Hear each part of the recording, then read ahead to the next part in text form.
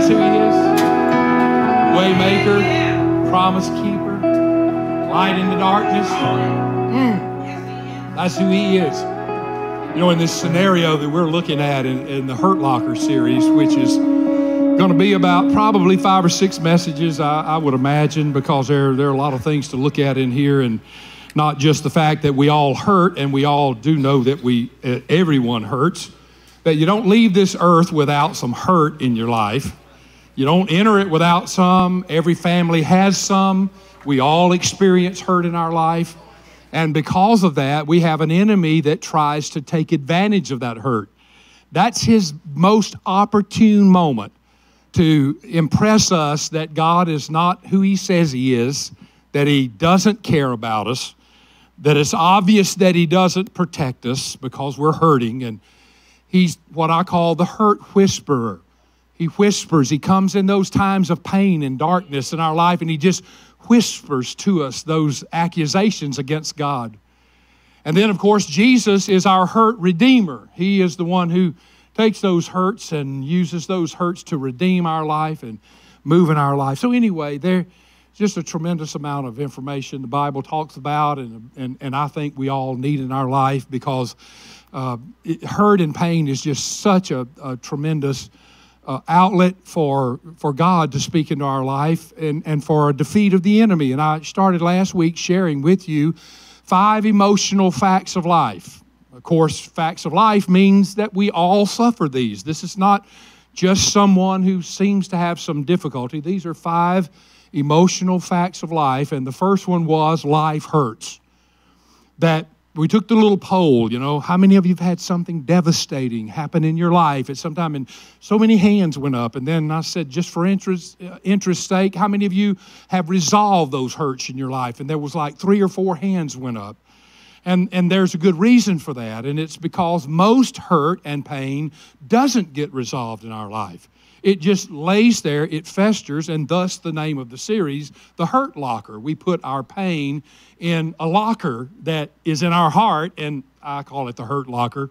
Doesn't have anything to do with a movie back in 2009, but it is a good concept for where we put our pain. We just tuck it away in a locker deep inside our life, and it just stays there, because unless you deal with it, it's going to remain there for the rest of your life and influencing and infecting everything, every relationship, every opportunity, everything in your life. Many times you might ask, why did I feel that way? Or why did I say that? What's wrong with me? And well, check your hurt locker. It's probably got some stuff that are brimming out of it that you're reflecting, because that's what happened. Emotional fact of life number 2 was that, let me see here. Oh, wait a minute. Yeah, here it is. Number 2, in our lives, unless we deal with pain properly, when it occurs, it accumulates within our hearts. So we have to, when pain happens in our life, if we deal with it properly, great, everything's fine. If we don't, it accumulates in our life, and it goes into our hurt locker. And there were 2 really tremendous, unsettling realities concerning pain in our life. And number 1 is most of us don't know how to deal with pain. Our parents don't know how to deal with pain. Even Christians don't know how to deal with pain. So what happens most of the time is, because no one really can guide us through this, if our parents could pastor us through this, if they knew how to deal with this, if they could help us, then great, that would be wonderful. But most of us don't have that opportunity, and so what do? We put it in our locker, and then we begin to avoid it, and we pretend it's not there, or we act like it didn't happen, or whatever mechanism we might have in our life to try to get rid of it.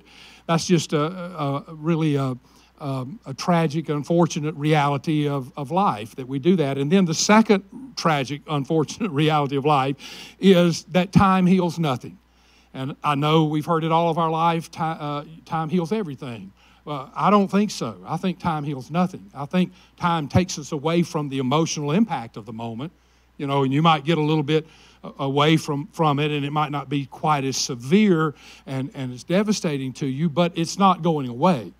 Time doesn't make things go away. It just actually, I think, intensifies things. And I know many of you that have suffered many years in your life, and you've had unfortunate things. You grew up with tremendous abuse, or pain or hurt or feelings or all of those things, and you're 50, 60, 70, however old you are right now, that pain is just as real right now, if not more intensified than it was the moment it happened to you, because it just doesn't go away, and unless it's dealt with properly, it continues just to pile up in our life and become an instrument for the devil to use to devastate our life, which brings emotional fact of life 3, and that is accumulated pain and unresolved problems compromise our mental health, our emotional health, our spiritual health, and our relational health.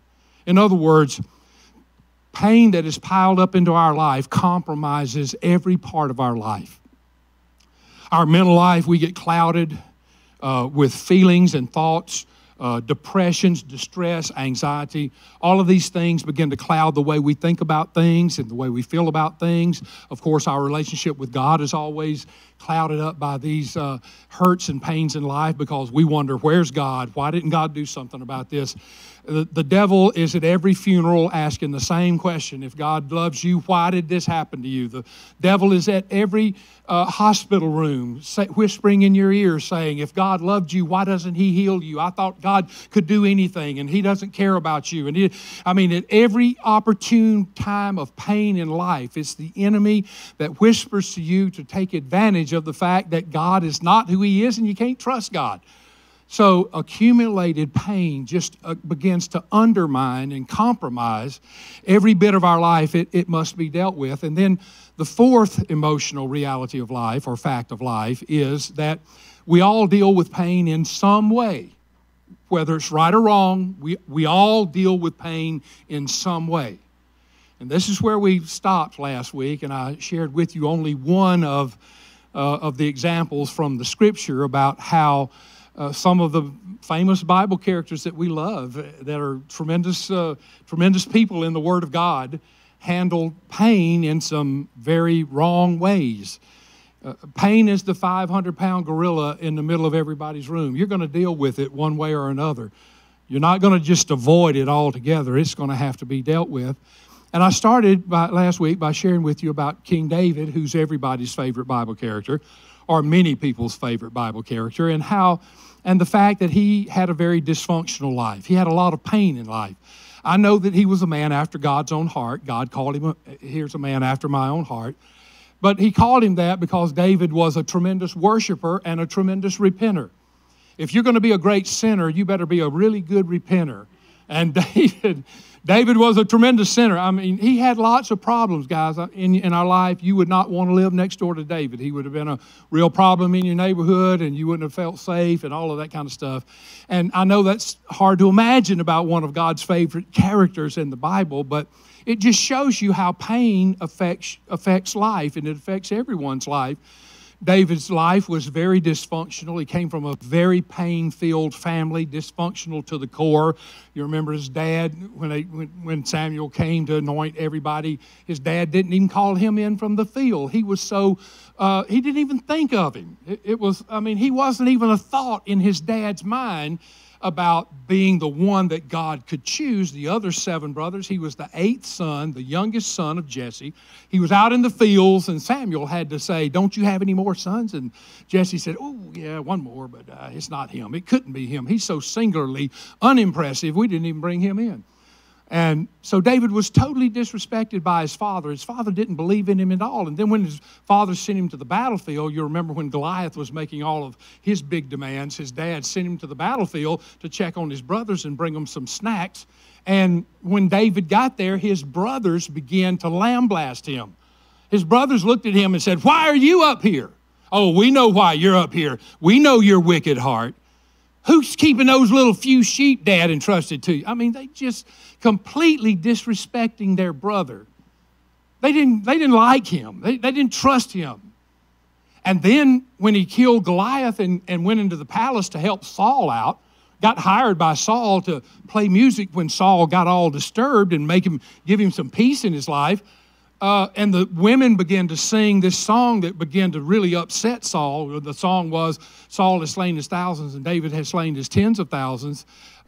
Saul, in a fit of jealous rage, took javelins and started throwing them at David. David's here playing the harp, trying to help this evil spirit settle down in King Saul's life. And Saul is throwing javelins at David. And David's having to dodge javelins and keep playing. I'm just telling you, David had a lot of things to be painful about in life. A lot of disrespect, a lot of people that didn't have any regard for his life at all. And so how did David try to handle? Well, let me just mention this. David didn't know how to handle pain in his life, and so no one in his family knew how to handle pain in life. The way David handled his pain was to medicate himself.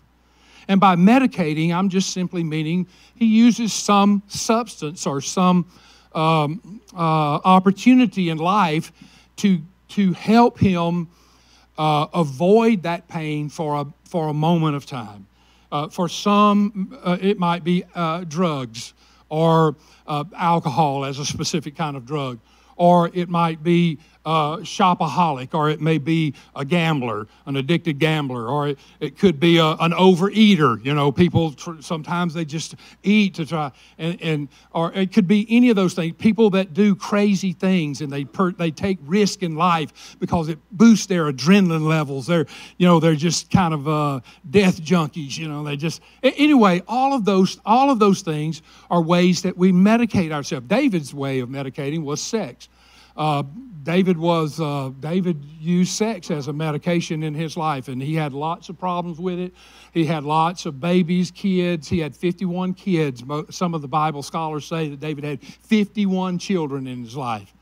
He had 8 wives that are mentioned in the Bible, probably some more that aren't mentioned. They're just implied. He had many affairs.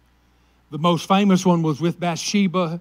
And, Uriah, her husband, was gone. I won't go into all those details. But basically, David arranged it so that Uriah would be killed on the battlefield so that his affair with Uriah's wife, Bathsheba, wouldn't look so bad, and he could marry her, and everything would be, kind of under the table, and everything would be going good.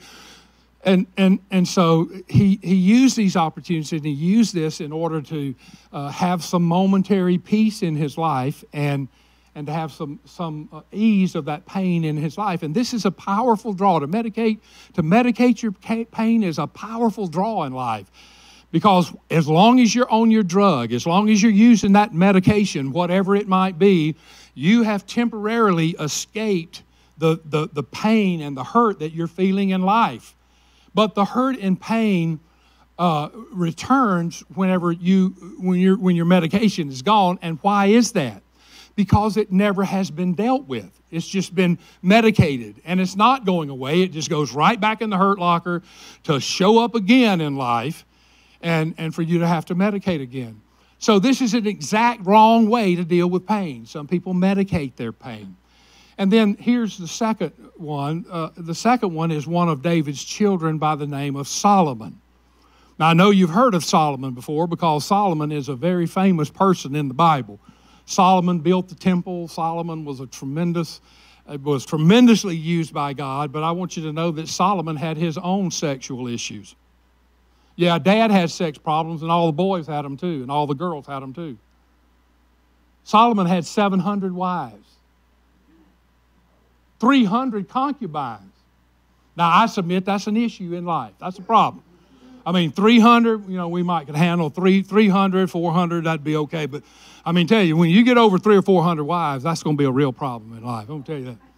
That's a real issue in life. But he had 700 wives and 300 concubines. He was the richest man in the history of the world. He needed to be with that many wives, didn't he? Right. I saw some of you guys getting excited about 700 wives. I just want to remind you, that means he has 700 mother-in-laws also. All right, just kind of put that in perspective. He built the greatest nation on the face of the earth. There's never been a man on this earth who could even rival Solomon. Solomon owned so much gold that silver lost all of its value. He built and did and built and did and built and did and built and did to motivate his pain through workaholism. I should have been giving you these blanks. I'm sorry. Tanya, why didn't you remind me, babe? I'm sorry. Let me show you. These are what go in the blanks. I'm sorry. David medicated his pain. Solomon motivated his pain. To motivate means to give you a reason for it. And to give you a reason why Solomon was an overworker and Solomon was a workaholic and an overachiever in life, he used this workaholism and this overachievement in life to medicate himself to get over his pain. So instead of using alcohol or sex or eating or drugs or whatever it might be, Solomon just occupied himself with working all the time. And everything he did in order to avoid having those times in life where he might have to be alone or by himself or have some kind of quiet time. He just kept himself busy all the time. And what was Solomon's pain? What was Solomon trying to medicate here or to motivate here? Why was he trying to work all the time? Well, one thing is that Solomon was the second son of David and Bathsheba. I don't know if you know that, but that is who Solomon was. The first son that David and Bathsheba had was the one that was conceived during the affair. What happened to that son? He died. After 7 days, that son died. David put on sackcloth and ashes and prayed and just went before the Lord and laid down and threw up the ashes. I mean, he just did everything you could do to pray for the little fella to live. But after 7 days, he died, and then when he died, David put on the happy suit and the clown outfit, and they had a big party and enjoyed it. And some of his friends looked at him and said, "Well, David, while you were, while he was laying there sick, you had on the sackcloth and ashes, and now that he's died, you put on the party clothes, and it's time to have a party about that." And David said, "Well, the reason why is because when he was sick, there was a chance that he might be made well, but now that he's dead, he can't come back to me, but I can go to him." This is one of the statements that make us believe that children, when they die, they go straight to heaven. Because David said, "I can't bring my boy back to me, but I can go to him," implying that his boy was already in heaven when he was there. That's David. See, that's why he was a man after God's own heart. But the point is, here's Solomon now. Solomon is the second son born to Bathsheba. So he is the son of a marriage that started with an affair. Secondly, Solomon's father, David, killed Solomon's mother's husband, Uriah, in order to be able to marry his mother. Let me see if I can say that one more time. Solomon's father, who is David, killed his mother, who was Bathsheba's husband, former husband, Uriah the Hittite, in order to marry his mom, and therefore his parents are scandal-ridden. Yeah, this would have been front page news on the National Enquirer. Yeah, you could have been in the grocery lines reading every week about Solomon. I'm sure the paparazzi would just followed him everywhere because he was the son of a scandal. Also, he watched his older brother Absalom try to take the kingdom away from his father David and try to kill his own father David. This meant that Absalom many times had to make choices about who he was with and who he was for and how he felt about his own dad and about his own brother, who were in combat over the kingdom that they all lived in. And then last but certainly not least, when it came time for David to die, David had to leave the kingdom to one of his sons. Well, it wasn't going to be Solomon, because Solomon was born way down the line. He wasn't even close to the top. He didn't even stand in line for the throne. But because Bathsheba was so assertive and she had David's heart so closely, Mama Bathsheba convinced David to give the kingdom to Solomon, their son. And so that's what David did. David gave the kingdom to Solomon, and you know what Solomon did? He killed the oldest brother so that there would be no question about who was supposed to be king. He had issues, right? He had some pain in life. And so in order not to think about all of that kind of stuff, he just did some more. And he was the most industrious, the most productive person that has ever lived on this earth. As a matter of fact, Solomon wrote this about himself. There's a whole book filled with what Solomon wrote about himself during these times of his workaholism and overachievement in life. And look at what he said about himself in Ecclesiastes 2. So I became great and excelled more than all who were before me in Jerusalem. Also my wisdom remained with me. I'm questioning that a little bit, but that's what he says. Whatever my eyes desired, I did not keep from them. I did not withhold my heart from any pleasure. For my heart rejoiced in all my labor. And this was my reward from all my labor. In other words, Solomon said, man, I enjoy working. I enjoyed all this labor I did. Whatever I saw, I did it. Whatever it looked like, I did it. I can build anything. I can do anything. And I love doing all of that because that's what makes my heart happy, to be able to just work and work and work and work and just lose myself in all of this work that I have going on. And that's what makes my heart rejoice. But he doesn't end in verse 10. He goes on, he says, then I looked on all the works that my hands had done and on the labor in which I had toiled. And indeed, all was vanity and grasping for the wind. And there was no profit under the sun. Solomon's own testimony about his own work and his own words were, it was making me happy at the time, but when I really look back at it, it just didn't profit me anything. I mean, it really was worthless in my life. So when you're in pain, one of the ways that you deal with pain is to distract yourself from the pain. You bury yourself in your phone. Man, you can't even get on an elevator nowadays. People aren't buried all up in their phones. Walk in the home, buried in the phone. No conversation. You guys are going to have trouble. You young people are going to have trouble with relationships in the future because you don't know how to talk to each other. You don't even know how to interact. You're going to be so socially inadequate because you live in a phone. You're going to have to get married through a text message or something. I get. But one of the ways that people distract themselves from their pain is to bury themselves in a distraction. Turn on the TV. Walk in the room, turn on the TV. Some of you cannot walk into a room that's quiet. You got to turn on some noise. You got to sit there and listen to some music. You got to get in front of a computer screen and start playing games. You got to keep yourself busy all the time because when you stop and it gets quiet, that's when the ghosts show up, don't they? Those ghosts that want to talk to you about things in your past.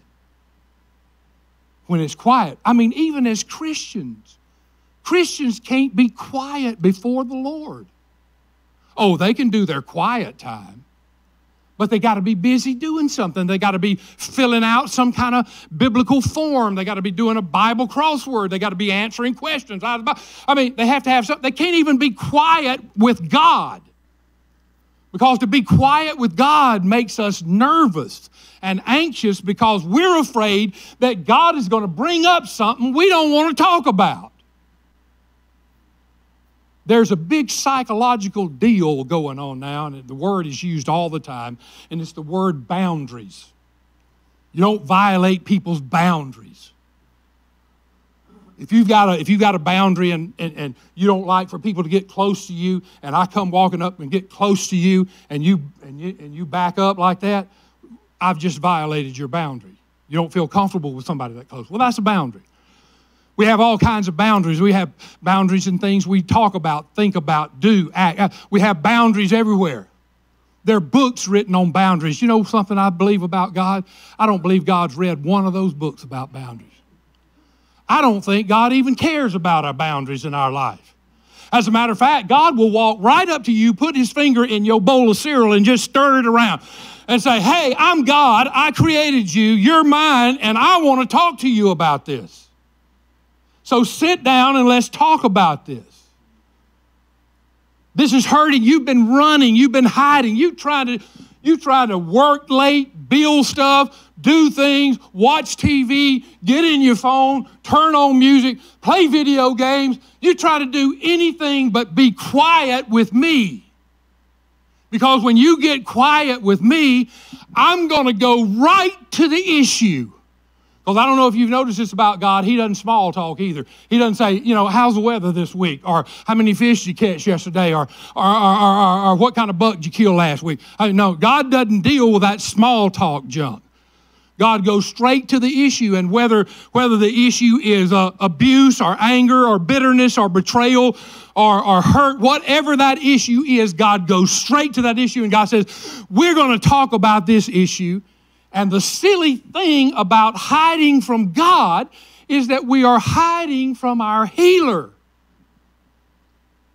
We are hiding from the one who can heal our life. Because when God touches our life heals. When God touches our life, it doesn't hurt. It heals. It hurts before he touches it. But when God touches our life, it heals. Look at what he says. This is in Matthew 11. This is Jesus talking. Come to me, all ye who labor and are heavy laden, and I'll give you rest. Take my yoke upon you and learn from me, for I'm gentle and I'm lowly of heart. That just means I'm humble. He says, look, I'm not a big blowhard. I'm not some big noisy, angry person trying to hurt you. I'm meek. I'm under control. I'm lowly of heart. I'm humble. And you will find rest for your souls, for my yoke is easy and my burden is light. One of the things that we worry about when people start digging in our pain, no matter what our pain is, you're in pain because you grew up ugly. Had buck teeth and eyes that didn't look right, and all that, and people just mocked you, Bucky the the beaver, or what? I mean, they called you names, and they said you were ugly, and your hair was nasty, and all that. I mean, you grew up with a lot of pain like that. Look, what was the greatest fear of your life when you were growing up with that pain? Wasn't it that somebody would start sticking their finger in it? Wasn't it that somebody start poking at it? They start mocking you and making fun of you and poking at you at the pain in your life. You couldn't do anything about the fact that you were gangly and couldn't gain weight and, look like some kind of a thermometer or something. I mean, you couldn't, all those freckles on your face, you couldn't do anything about that. The fact that you had to wear real big, thick glasses so you could see, you couldn't do anything about that. And when somebody would see that, they would poke that pain, poke that pain, poke that pain, poke that pain. And you wanted to avoid that at all costs. Let me tell you something. God does not poke at your pain. God does not stick his finger in your pain in order to hurt you and to make you feel bad. God says, look, I am gentle with you. I am humble. I am meek. I am gentle. I quoted this verse last week. This is out of Isaiah 42. Look at what he said. This is talking about Jesus. A bruised reed he will not break. What does that mean? A bruised reed is it's like a stalk that's sticking up and it's just barely hanging on. It's just so, anything could make it break and fall off. Look at what it says about Jesus. Jesus said, I am so gentle with you. I'm so careful with you. I'm so tender with you that if you are a broken reed, if you are so torn up, you can't stand one more bad touch. When I touch you, it's going to be so gentle that it won't even break a broken reed. And that smoldering flax, just one little touch, and it's gone. And I'm going to touch you so gently that it's not even going to put out that flax that would be up there. That's how gentle. Jesus says, look, trust me, that's how gentle I am with you.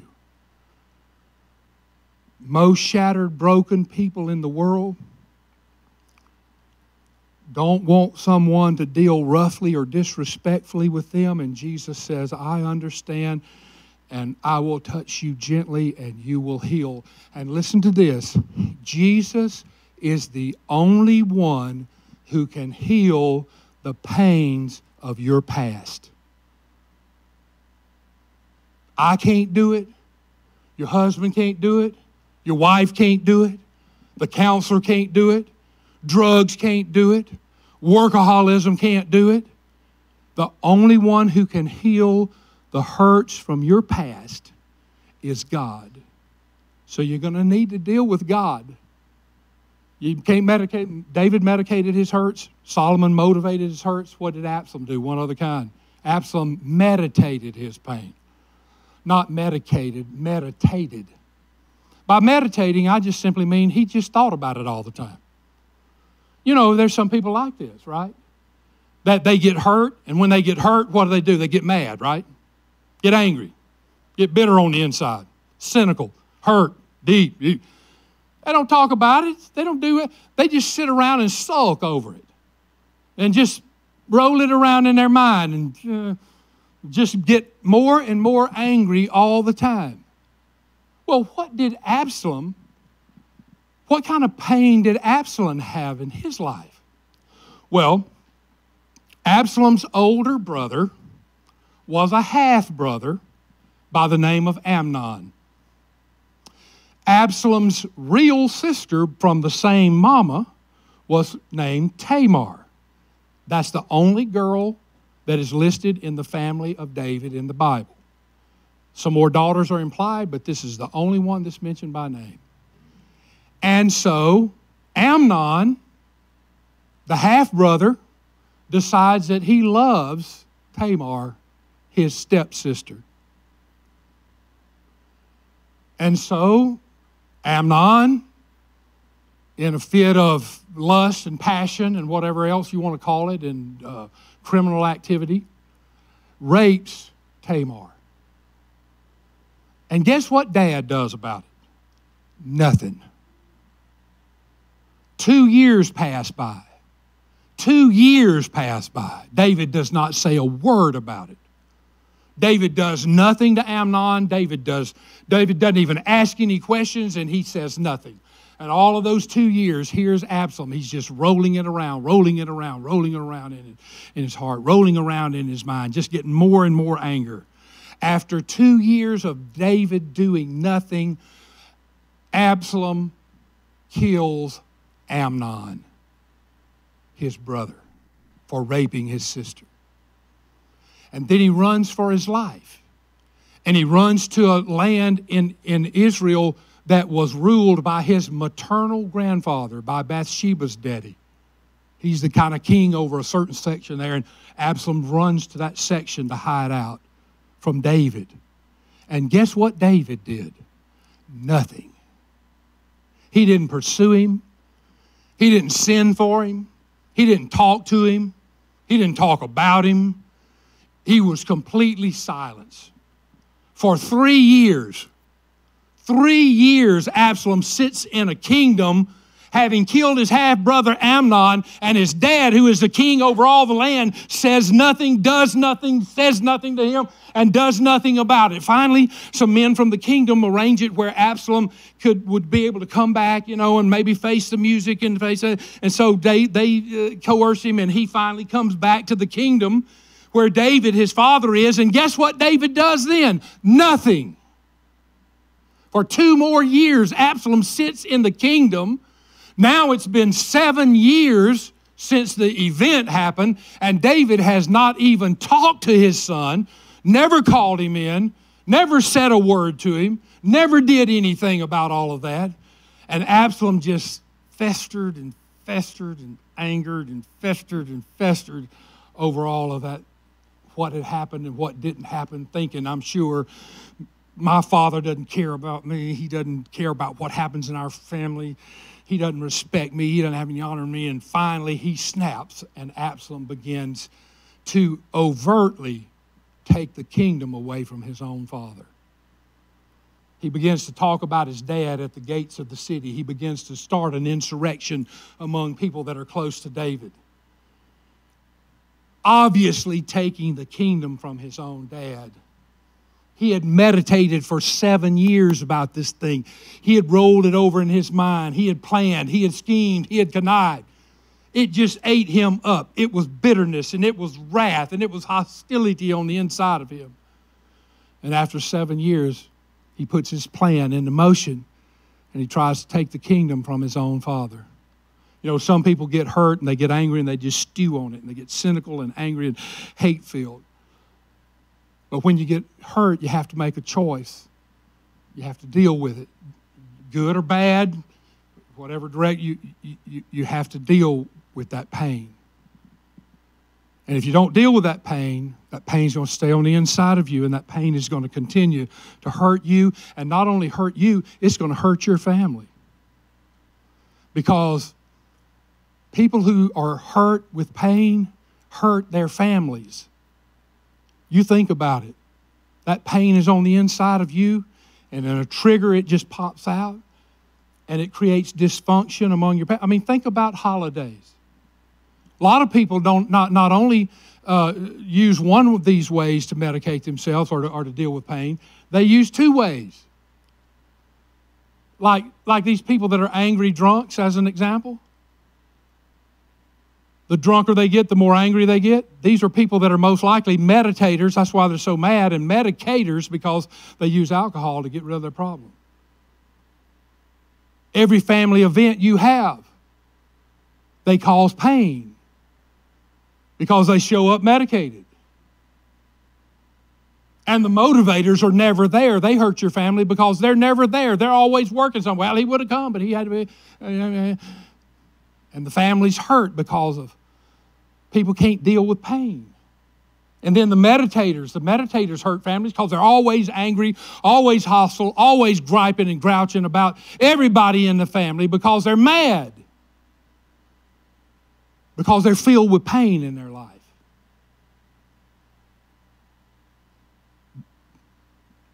Emotional fact of life number 5. I'm already 6 minutes over, so I've already blown it, so just hang in there. Emotional fact of life number 5, I'll give it quickly. The only way to stop the hurt and totally resolve it is to turn it toward God. Let me say it again. I'll put it up on the screen. There it is. Thank you, Isaac, my man. The only way to stop the hurt and totally resolve it is to turn it toward God. You must bring it into the light. You must empty it out of that hurt locker. You got to open up that hurt locker and you got to empty that thing out. Matthew 5, verse 4. This is what Jesus said, and I know you got it. I know you can remember it because we've said it so many times. This is one of the Beatitudes. Look at what it says. Jesus said this, "Blessed are those who mourn, for they shall be comforted." Now, I know that many of you are probably thinking, well, I know that's what that says, but I know a lot of people that are mourning that are not being comforted in life. Well, let me just kind of expose the thought for just a second about mourning, and we'll quit on this. But it doesn't say, that verse doesn't say, "Blessed are those that moan, for they shall be comforted." You see that? It says, "Blessed are you when you mourn." To moan means to bellyache, gripe, complain. Doesn't say that I get comfort whenever I gripe about it, bellyache about it, and complain about it. It says when I mourn. Mourn is legitimate grief. That's what the word means, to legitimately grieve. And what is Jesus saying there? Jesus is saying when you have legitimate grief, if you will turn that legitimate grief toward me, I will hear what you say, I will listen to what you say, and I will move with comfort in your life. To comfort you. With strength. The word comfort means with strength. So that verse is just saying, look, if you will turn your pain toward me, and don't think that God doesn't know what pain you're talking about, and don't think that you're going to shock him and surprise him, because he already knows you. He knows everything about you, and you can't do anything that will make him not love you in life. No matter what you do, you cannot make God stop loving you. You can reject God. You can walk away from God. You can go to hell if you choose to, but you're going to go to hell with him loving you all the way to hell. Because he loves you. He's done everything to provide for you.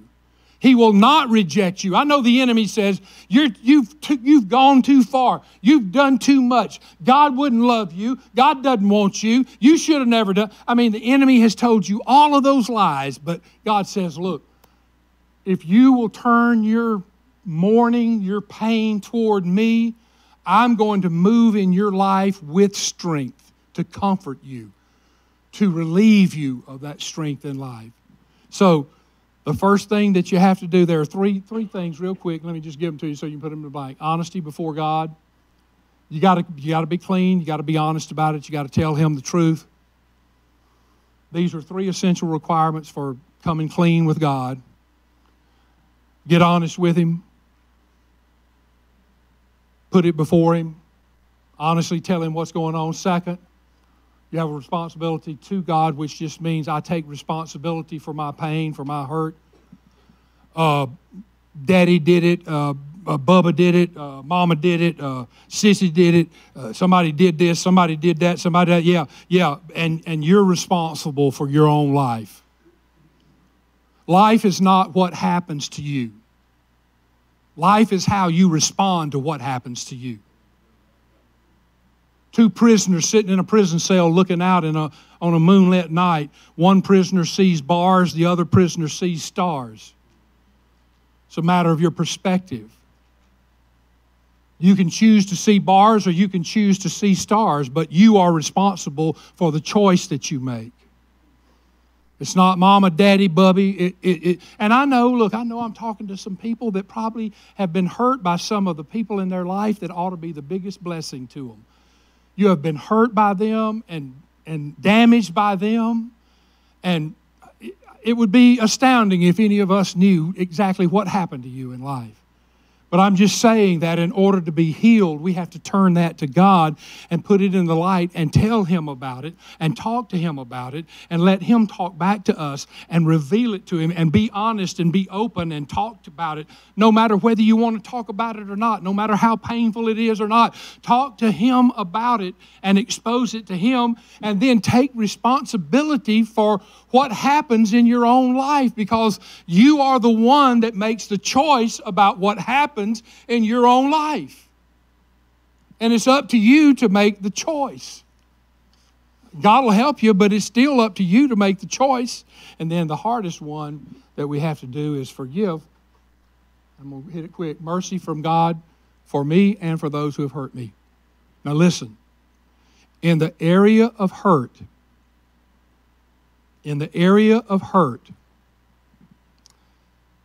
the most important factor for your healing is forgiveness. And I'm telling you, I have been hurt. I know if we could sit down and compare hurts, you probably, some of you have been hurt more than me, but I'm telling you, I've been hurt a lot in life. Deep stuff. So I'm not talking from some ivory tower up here somewhere that I don't know how it feels. But I'm telling you, here's the truth. In order to be healed, you must forgive. The medicine is in the forgiveness. You hear me?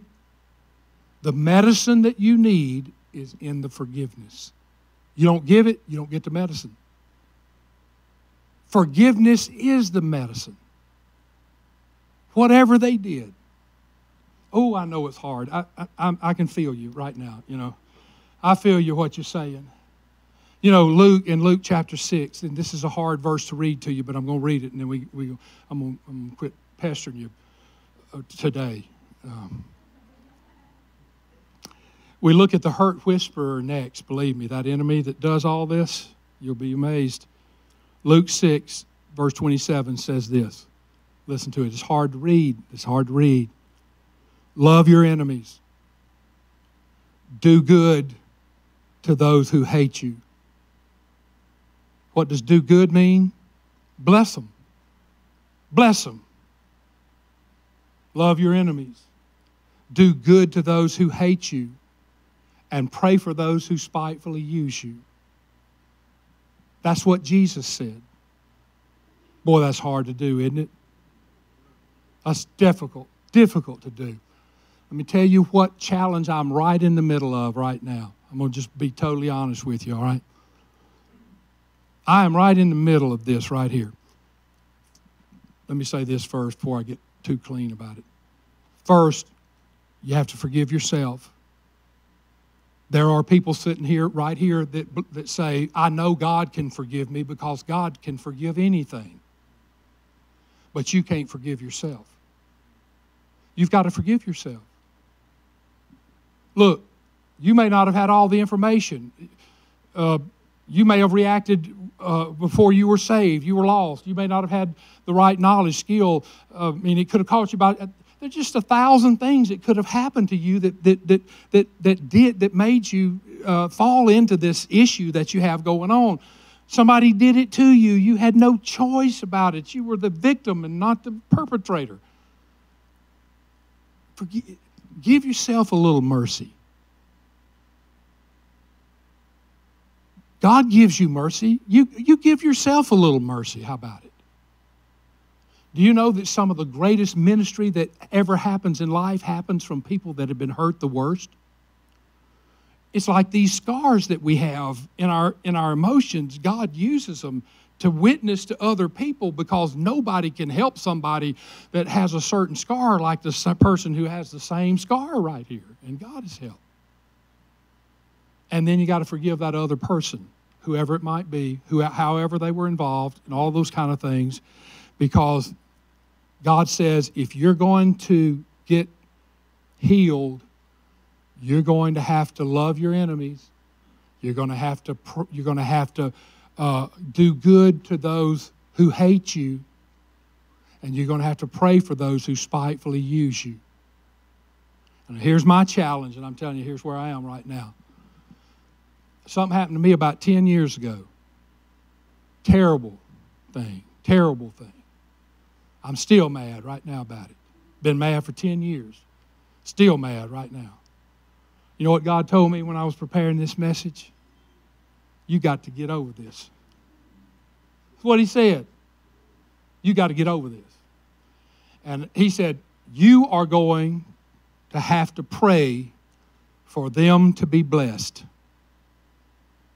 You're going to have to ask me to bless them. And I said, I am not going to do it. Because if I pray and ask you to bless them and you actually bless them, I'm going to be mad at you. Because they don't deserve any blessing. They deserve punishment and torture. And I've got them in a little torture chamber in my hurt locker. And I open the door every once in a while and bring them out and box on them and I give them a little bit. Put them right back in that hurt locker. God says, if you are going to be healed from that anger and hostility you have in you, you are going to have to pray for them to be blessed. And so you know what I've started doing the last 3 days? That's how fresh this is. The last 3 days, I've crossed my fingers. And I've said, Lord, bless them for what they've done. If you think you have to, I have my fingers crossed. But I'm telling you, you know what I'm finding? I'm finding that the more I pray for them, the easier it gets. The more. I mean, here's what He said. He said, no, you laugh about this fingers crossed, but I promise you I did it. And I mean, that's not just a joke, but He said, you're gonna have to uncross those fingers. You're gonna have to. You can't be half-hearted. He said, I'm talking about you pray for them to be blessed just like you pray for yourself to be blessed. I said, I can't do it because I deserve it and they don't. He said, it's got to be. Now, I'm telling you, I'm going to keep on praying for them every day. Every day, I'm seeing their face. I'm praying, God, bless them. Help them. Minister them. Move in their life. Make life better for them, Lord. Make life easier for them. May their life be filled with abundance. And you don't think that's difficult to do, just give it a shot and mean it. Oh, I'm still on I don't know if I really mean it or not, but I'm doing it, and I'm going to tell you, I'm going to give you a report. I'm going to give you a report over the next few weeks and let you know how it's going. because I do it every day. And I'm telling you, in the 3 or 4 days that I've been doing it so far, I'm finding I'm beginning to be released a little bit from this. And I'm saying that unless you can pray for them to be blessed, you have not forgiven them. If you can't pray for them to be blessed like you are blessed, you are not forgiving them. So there you go. Deal with that.